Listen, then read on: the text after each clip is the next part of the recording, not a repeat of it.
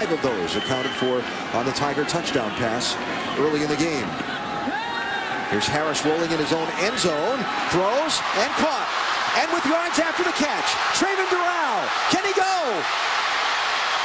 Run down from behind and dropped at the 25-yard line by Prince Charles Awara, but Trayvon Durrell with another big reception and run. 3 for Fournette. He's got 75 tonight so far.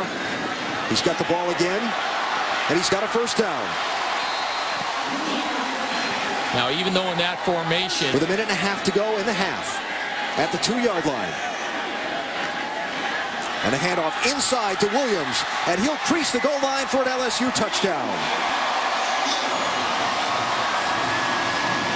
So Jake Collins to punt, averaging 42.9 a kick. And it's Dante Jackson trying to make something happen. Flag is flown. This is probably going to come back. Trying to see if he can get the far edge. Jackson down to the 32-yard line, but we'll check the flag. Here we go again, one-back formation. Throw comes near side to a wide open Trayvon Durrell. He's down to the 30-yard line before he's run out of bounds. And make it 8 for 8. Plus, of course, the touchdown reception last week against Florida that turned out to be the winning points. That wound up being the winning difference against the Florida Gators here.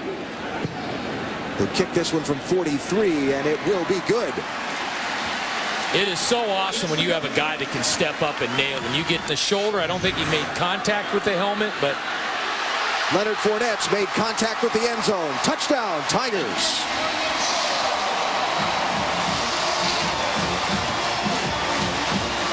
On 4th and 5, got a chance to deal cards. Bringing pressure. Intercepted. Jamal Adams. And the second turnover in consecutive drives by the Toppers, and LSU gets the ball back. With 10 on the 3rd down conversions tonight for the Tigers. 3rd and 15, not a fun down. Downfield, deep, and it's caught. Tyron Johnson's going to go into the end zone.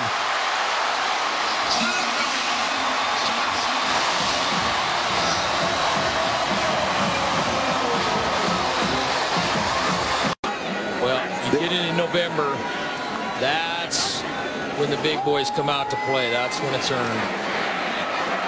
Williams throws into the end zone. Touchdown, Tigers. Trayvon Durrell.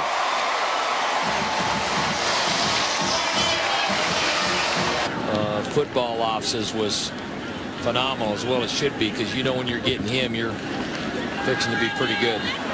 There's Geis with a run and the goal line in sight. Touchdown, Tigers.